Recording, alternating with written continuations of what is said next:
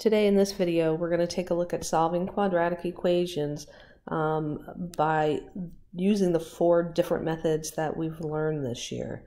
The very first method that we've learned is the zero product property. Okay, if you can remember back in chapter 6, I believe that was the beginning of this semester, we had polynomials that looked like this guy right here. This particular polynomial can be factored. We can factor it into x minus 3 and x minus 4. And if you can remember, we looked for factors of positive 12 that added to negative 7. So in order for you to use the zero product property, the polynomial, the equation, must be factorable. Otherwise, you can't use it. The next method that we've learned this year, and just recently, was the square root property. But we have to be able to write the equation as a perfect square that equals a number. So if we are given an equation similar to something like this, we can move the 5 to the other side, and now we have a nice perfect square that equals a number. And we can use the square root property to solve that. Completing the square. When can you use completing the square? You can use it whenever you have the bx term.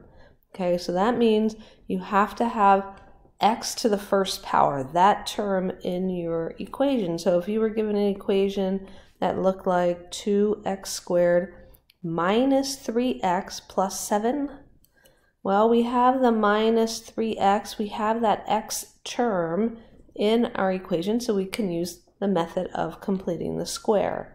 And then the quadratic formula, you can use that for any quadratic. There are no limitations. Okay, so the first 3 have limitations. The zero product property has to be, the equation must be able to be factored. Square root property, you have to be able to write the equation as a perfect square that equals a number. Completing the square, you have to have the x term, right, that bx term, because we need it. But the quadratic formula, you can have any quadratic equation and use the quadratic formula. And you're going to ask yourself, why would you use any of the other methods if the quadratic formula always works? Well, the quadratic formula isn't always the fastest. So I'm going to go through some examples, and we're going to solve these equations, and we're going to pick one of those methods, and I'm going to pick at least one equation for each method so that you can see a review. All right, so how would you solve this equation? Well, we can't use completing the square because completing the square requires the x term, and I don't have the x term here. I could factor it, or I could use the square root property. I typically use the square root property if I can. Okay, so I'm going to use the square root property because right here I can see that if I add 25 to both sides, I get 4x squared equals 25, and then I can divide both sides by 4 to get x squared equals 25 over 4. Now from here I have a nice perfect square, right? Perfect square that equals a number. I can go ahead and take the square root of both sides. And just as a reminder, plus or minus, you can't forget the plus or minus. And you can separate the numerator from the denominator. So when I take the square root of a square, the square goes away, and I get plus or minus 5 over 2. And remember, for those that need to factor still, 25 breaks up into 5 times 5. 4 breaks up into 2 times 2. So we have a group of 5s in the numerator, a group of 2s in the denominator. So this is my final answer, plus or minus 5/2. All right, so how would you solve this equation? Well, I have all 3 terms, and they're not all on the same side. So before I get started on picking a method, I'm going to move that 12 to the other side by subtracting it. All right, so now I take a look at this, And I have the middle term, so I could use completing the square if I wanted. But what do I notice? I notice the number in front of the x term is -1.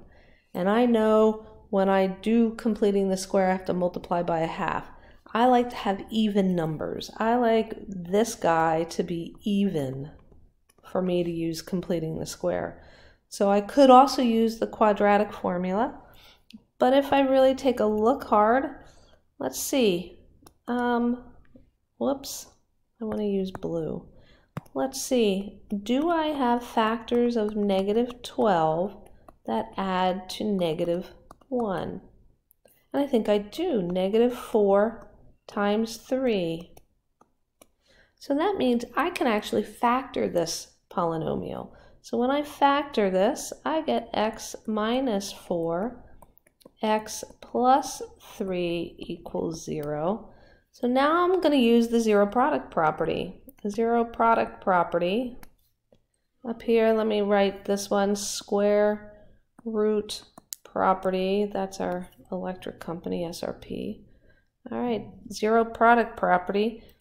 And zero product property, meaning that my equation equals 0. I have a product, right? I factored this into a product. And so now I can set each of my factors equal to 0 to solve. So I get x equals 4 and x equals -3 because I subtract the 3 and I add the 4. So I get my 2 answers right there.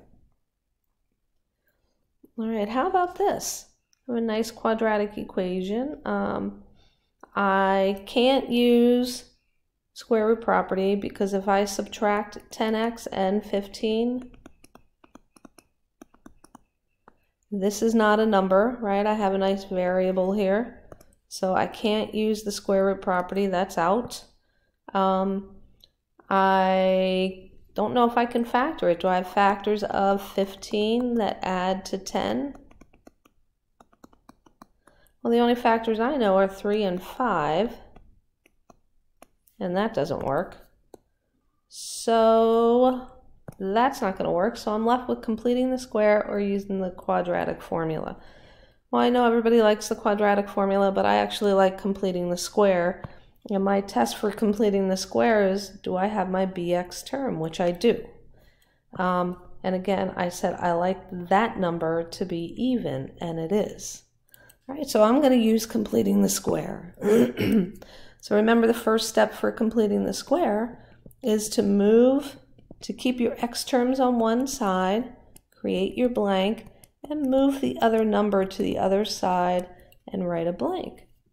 And then we take our number in front of our x and we multiply it by 1/2 and we square it. So 1/2 of 10 is 5, and when you square 5 you get 25. So I'm going to write 25 on each side, and when I factor the left side, remember, I should see this +5 in my factor. That helps me to not have to think too much. And then -15 and 25, or +25 minus 15, that's 10. So now I can use the square root property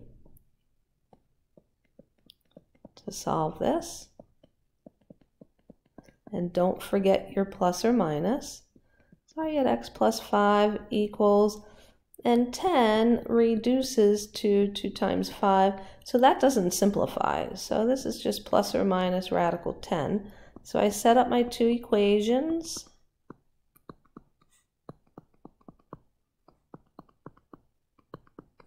And I subtract 5 from each side.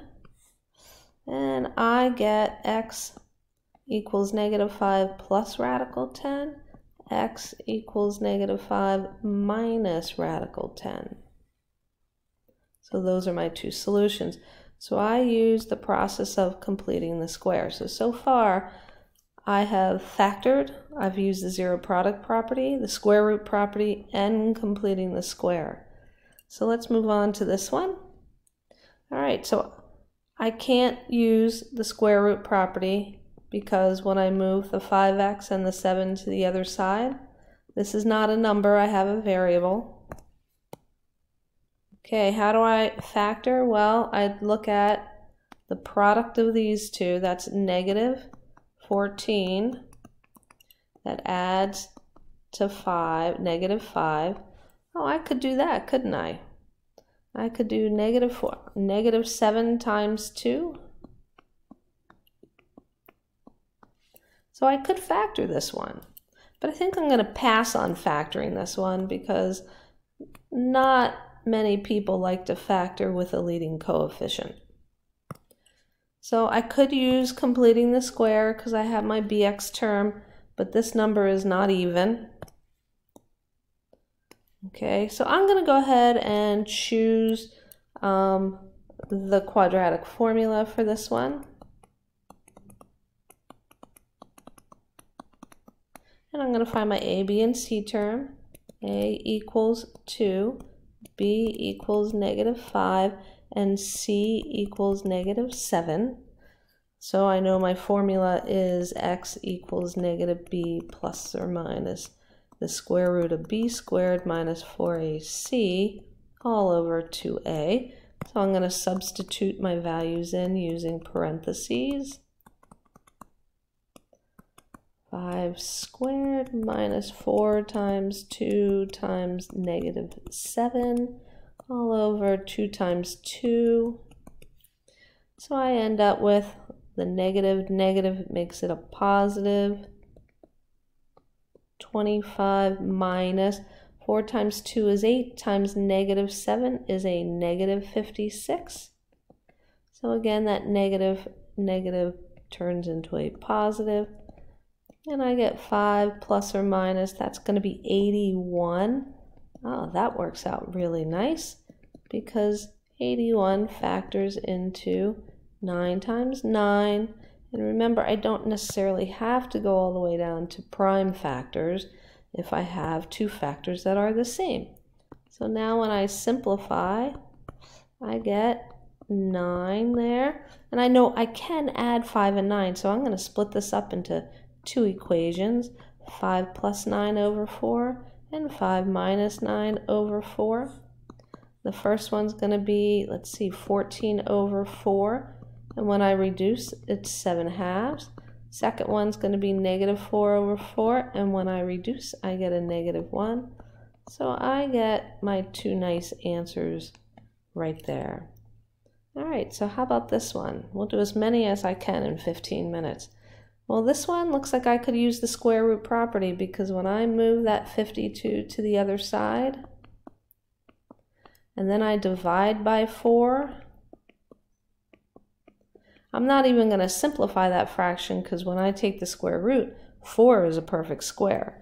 So now I'm going to take the square root of both sides, and remember, I'm going to put my plus or minus, and I'm going to separate my numerator and denominator. So now I get, wow, this guy, negative 52 is a negative 1 times 52 is 2 times 26. 26 is 2 times 13. 4 is 2 times 2. So I have that. But then I remember that the square root of negative 1 is I. So I get 2i radical 13 over 2. And I have to remember I can reduce these. They will reduce. So what do I get for for x? I get plus or minus I radical 13. All right, so I have my two answers here as well. Okay, so for the last couple, I'm not going to solve. I'm just going to show you what I would do. I would use the square root property because you have a perfect square and you have a number. So use the square root property for that one. This one, I would subtract the 3x first. And I would take a good look at it, and I would use the quadratic formula because I do have my bx term, but that's not even, it's odd. For this one, I would probably use, let's see, I have my bx term, it's even. I would probably use completing the square. There's no right or wrong method between completing the square and the quadratic.